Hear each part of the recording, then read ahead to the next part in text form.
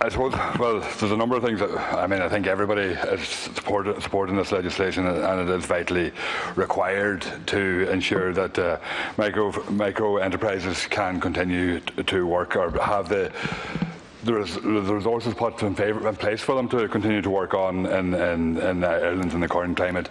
And I think the one thing we need to consider, first of all, is why we've arrived at this state.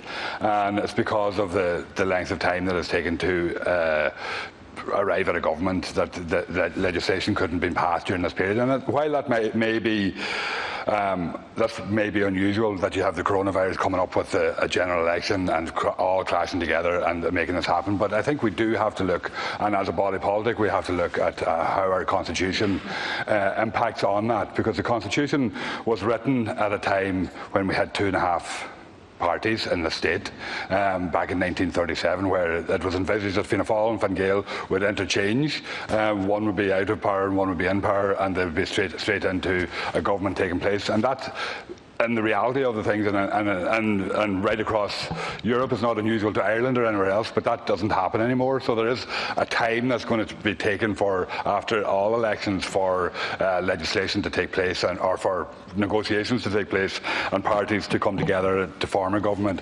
So I think we have to recognise that, and I would call on the government to actually look at that and look at the constitutional requirements and put in place a referendum probably to make that happen, because that is something that will need to be looked at, because we don't want to arrive after the next general election where you have the same problem, where urgent legislation may be required and then we have to wait on the formation of a government. So I think a way can be found to ensure that the formation of a government talks can take place and that actually government can function as well in the interim period. And so I think that needs to be considered, and I would ask the government to look at that as well, because I think that is vitally important.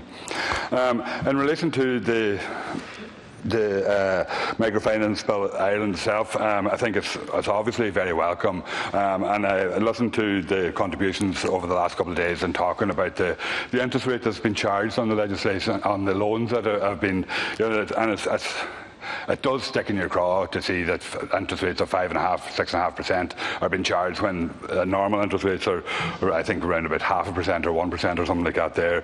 And that is, I think, a barrier.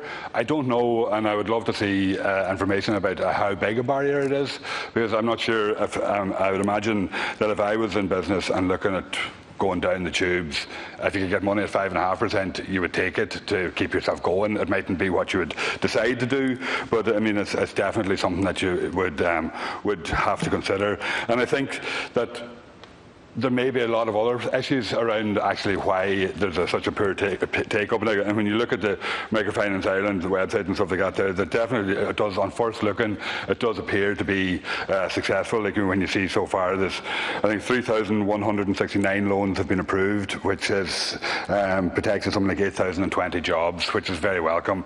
But then when you look then at the figures for the actual number of micro-enterprises in the state, well, there's 249,000 micro-enterprises who have all been affected by the COVID crisis at the moment, and you would imagine that the demand and the intensity and the need for finance to keep going would be actually increased. And when you look at that, when you look at the amount of loans that have been approved, and I know we've had this lacuna period where they haven't been able to grant loans, but the amount of loans represents 0.012% of micro-enterprises in the country that have received loans from Microfinance Ireland. Now, I think that myself is extremely low, and I wonder, even if this bill had been passed in time and the money had been placed, I wonder would it be significantly higher or much higher than that. But I think it should be looking at a stage of maybe 15, 20, 25% of businesses should be applying and getting loans for that. So I think something needs to be looked at even further in terms of the loans. It's either the amount of information required, the amount of business work that has to be done, the costs probably involved in getting your loan in place so that you can meet all the paperwork that's intended for the loan. So I really do think that needs to be looked at and needs to be addressed. And I would love to see some some report and just on actually what are the barriers for businesses and attracting loans. Because there's no doubt the small enterprises or micro enterprises are the key to all our constituencies, I believe, and right across the country.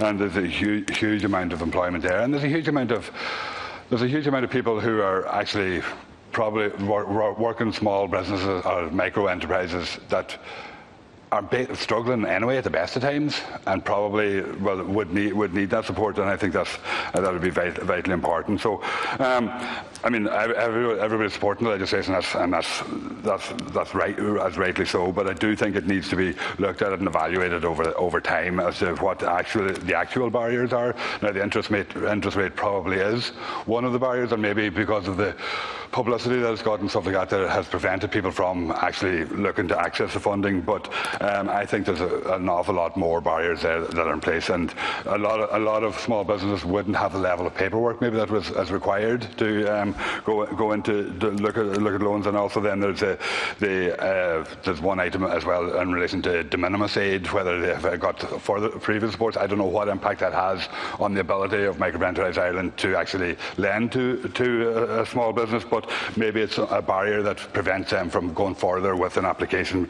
So that needs to be, I think that all needs to be looked at, and because I do believe that the amount of businesses that are applying to it needs to be increased, and needs to be increased significantly for it to have a genuine impact. But I think that's very important.